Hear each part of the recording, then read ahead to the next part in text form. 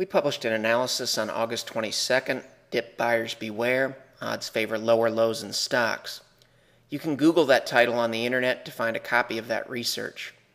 This video adds commentary to some of the weekly charts presented in the August 22nd analysis.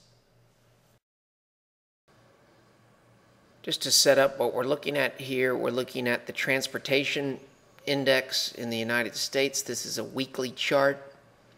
What we're looking at is exponential moving averages. During a bull market, the shorter term exponential moving average, which is the 17-week in blue, tends to stay above the longer term exponential moving average in red, which is the 30-week. So what does a bull market look like? A bull market looks like blue above red. Right here we had what's known as a bullish crossover. That's a buy signal. During the bull market, the blue line stayed above the red line. Even here, it held in this correction area. And then it crossed over here. In a bearish manner, we had a bearish cross of the 17-week exponential moving average crossed over the 30-week exponential moving average. And as you can see, after that happened, price action was weak. The transportation index recovered. It happened again right here in 2008, and prices plunged. In 2009, we got the bullish crossover where the blue line crossed over the red line. You got a buy signal.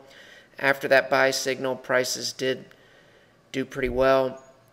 Last summer in 2010, the blue line never crossed below the red line, which told us to try to be patient.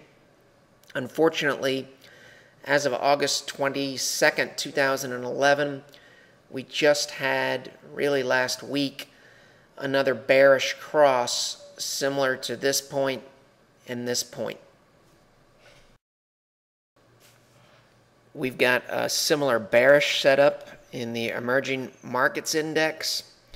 Let's just go over a little bit more about how you use these exponential moving averages on a weekly chart.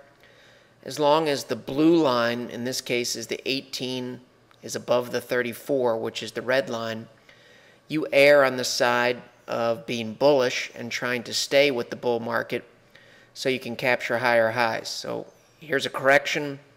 You never get the bearish crossover in here. It holds. You try to stay with this market because you want to participate in these gains. Same thing here. Correction. You try to stay with the market to participate in these gains. Here, there was a bearish crossover. You try to stay with it here. Once it crosses over, if you were just using this signal in isolation, which you would not do, this is a bearish crossover. So now you give the bear market the benefit of the doubt. Bullish cross here worked pretty well. The signals also worked here. The blue line never crossed below the red line in this area.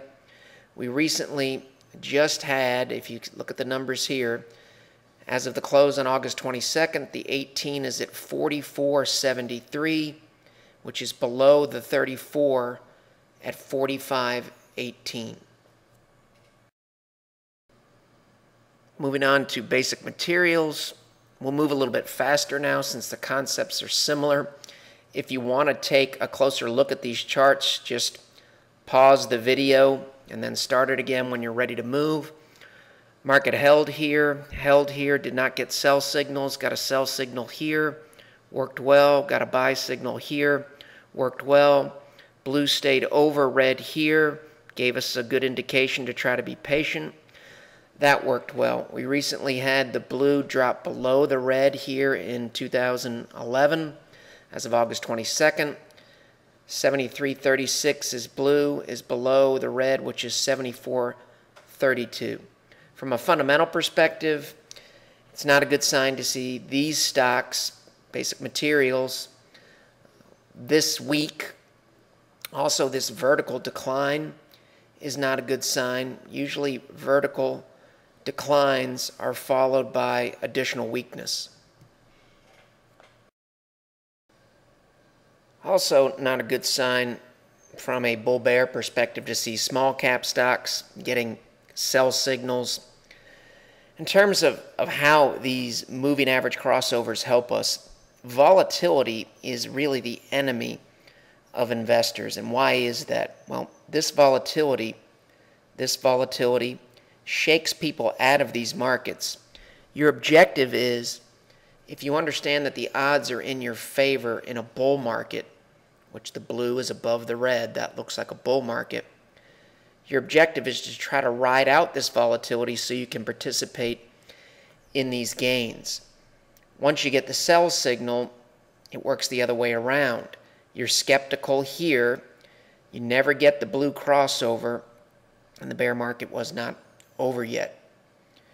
Here's the buy signal, here's an area where it held, here's our position in August where the blue bearishly crossed below the red for the Russell 2000 small cap index.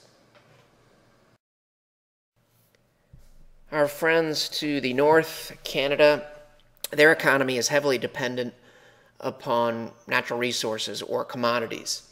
So when economies are doing well around the globe, Canada tends to do pretty well because there's demand for commodities. Canada is not immune to the sell signals that we're seeing on weekly charts. This looks like a bull market, blue above red, you try to stay with it. Red above blue, this looks like a bear market. Buy signal, blue back above red, this looks like a bull market. Now we're getting the cross. Do these crosses necessarily mean that we've kicked off something that's going to look like this? Absolutely not. What this just tells you is that the odds have shifted, and instead of being in our favor like they are here, they're now really somewhat against us like they were here. But nothing says that economically or the Fed could pull a rabbit out of their hat and we could get this blue line to cross back over the red line on these charts. If that's the case, then we're more than willing to be open-minded about bullish outcomes. What you do, as long as the blue is below the red, you err on the side of caution and you give the bears the benefit of the doubt. If that changes, you're more than willing to keep an open mind and give the bulls the benefit of the doubt.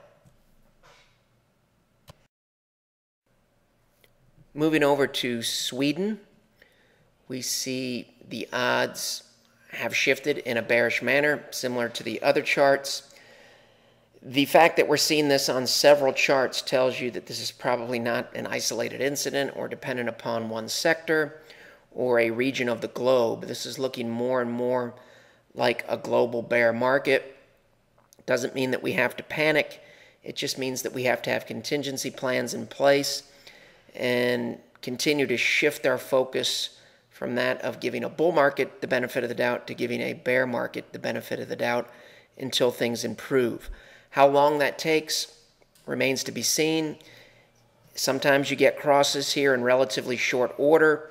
Sometimes it takes a long period of time.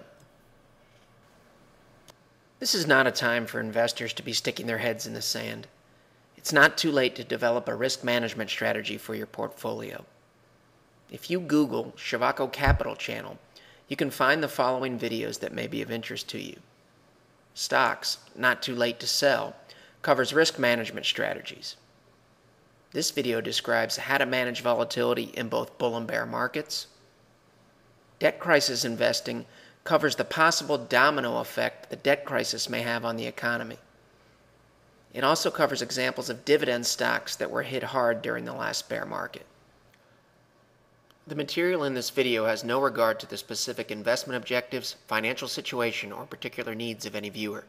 This video is presented solely for informational purposes and is not to be construed as a solicitation or offer to buy or sell any security or any related financial instruments, nor should any of the content be taken as investment advice. Any opinions expressed in this video are subject to change without notice, and Ciovacco Capital Management, LLC, or CCM, is not under any obligation to update or keep current the information contained herein.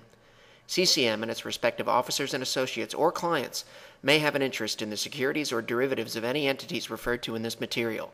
CCM accepts no liability whatsoever for any loss or damage of any kind arising out of the use of all or any part of this material.